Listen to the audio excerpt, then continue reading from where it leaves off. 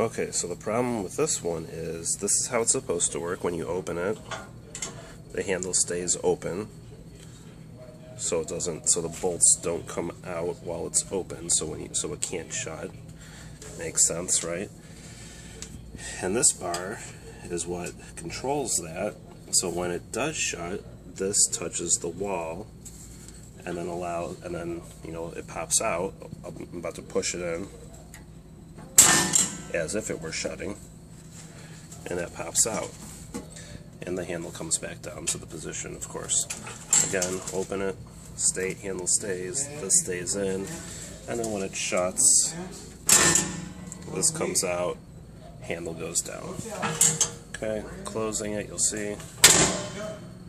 Makes sense, right? Now the top one, you open it, and the handle doesn't stay. And these things, of course, come out. So you cannot shut it. Well, you could if you do one of these things and then push it and let go. But the reason that this isn't working correctly is because of this bar. This bar is not in place. In fact, it just comes out.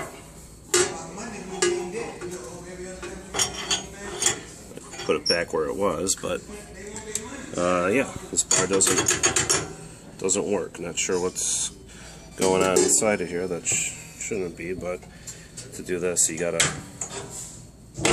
do one of those, which not a big deal, I suppose, but not the way that it's supposed to work. So that's the problem.